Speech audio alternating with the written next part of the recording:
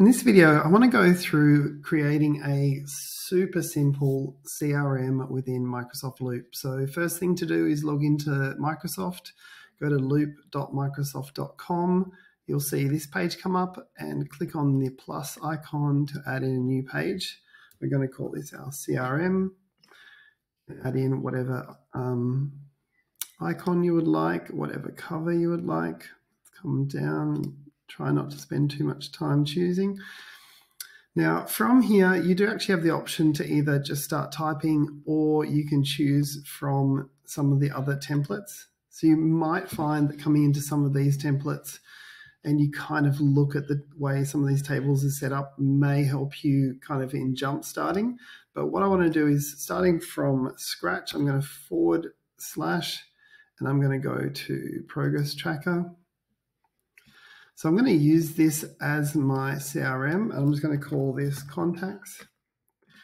Now, this is not, I guess, linked up, but what we can do as well, / task list. So first thing I'm going to do is I'm going to say this is rename, full name.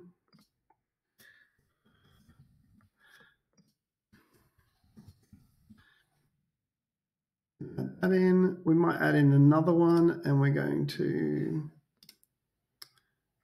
you can see here all our options. So I'm going to leave it as text.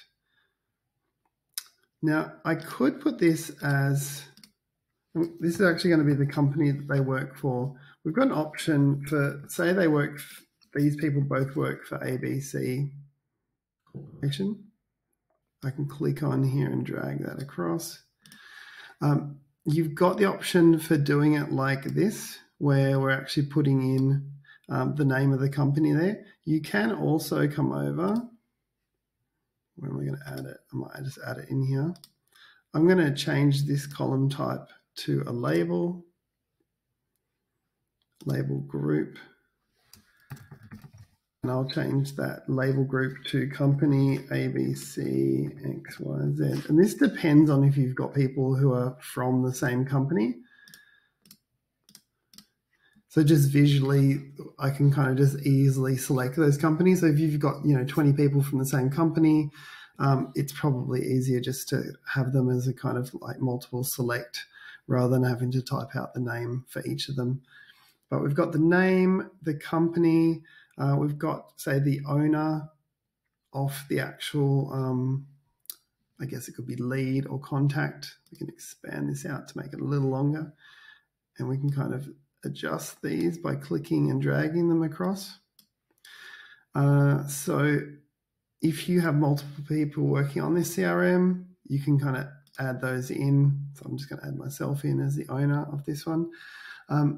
Now you could, I'd probably change this progress one, and I'm going to change that to status.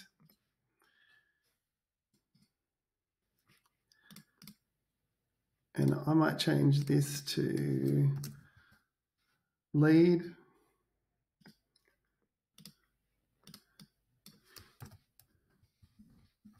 Contacted.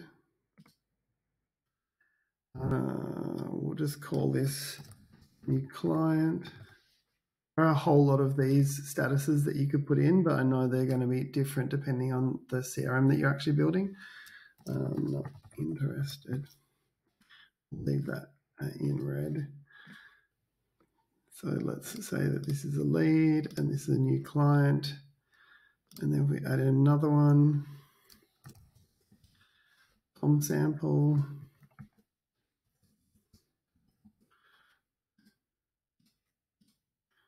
So that he is not interested.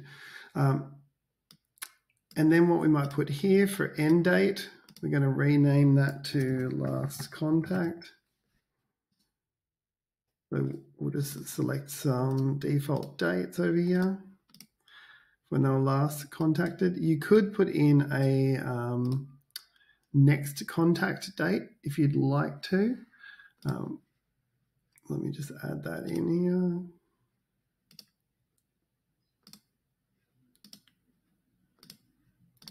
I'm going to just rename this.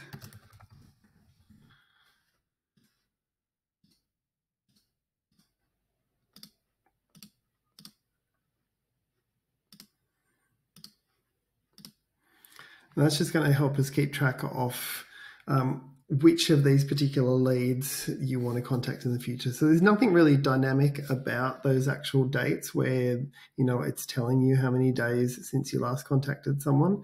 But it's just a way of, I guess, having a conversation with them, that last contact, and then setting in the next contact date there as well. Let's have a look at what else we could put in. We could put in some contact details as well. I might even just change this one, change the column type across to, we'll leave it as text. Email.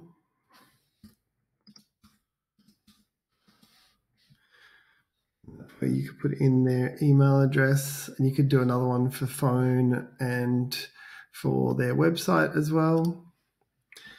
So we've got these details. You could put in some, I guess, maybe some basic status notes. It's getting a little long, but if you wanted to put in spoke to Bob,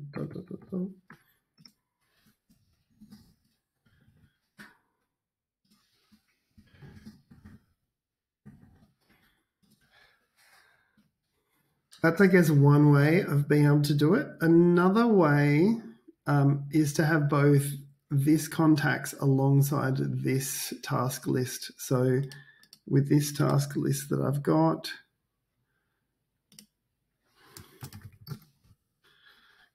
call Bob, Sunny.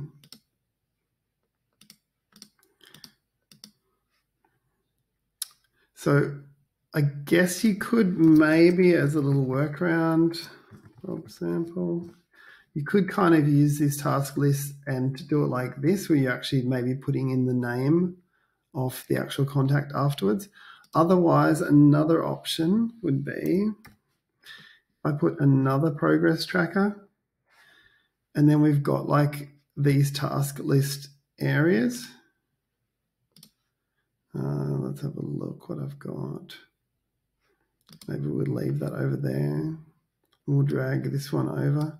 You could kind of create a task list here where this is the task. Tasks. And then this could be renamed to client, or maybe we'll keep it consistent and say contact.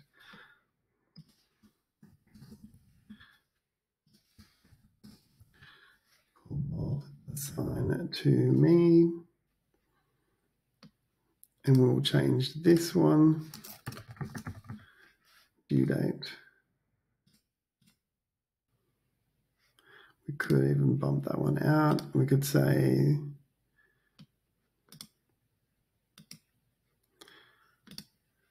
we're going to change that to a label, but we're going to move that across to this priority one. So we could just say which things are kind of like low and medium priority. So you'll probably find that having the CRM set up in this way, where you're keeping track of all your contacts up the top, it is still really, really basic. I've got to like repeat that so many times, just because of the limitations. Things aren't really connected. There's nothing really telling you when to contact them next. But if you want to use Loop as a CRM, this is how you would set up with the contacts, and then you would have potentially another section which would be tasks related to that, those contacts. And this probably looks like the nicest way to do it, with this task list using this the same setup as the top, rather than using the actual task list component, which you could use and put in brackets the actual name of the client. That is a potential way of doing it. If you want it kind of pretty simple, you don't need additional columns, I'd go for this task list one. If you wanted it to have more details, so say I had it like this and it said call Bob, and then I wanted to also put in a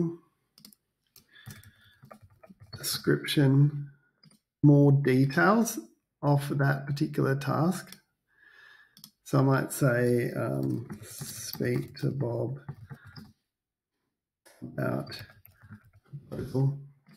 a little bit more context, you're probably going to find having this kind of format down here a little easier than having that one. So then if you don't want to use this, we can take that out. And then we're left with this setup.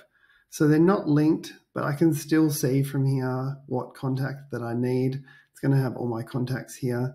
I mean, if you end up having a whole lot of tasks that you're doing, you might want to move this whole task list to the top and have contacts at the bottom. But generally, this is a way to set up a simple CRM within Microsoft Loop.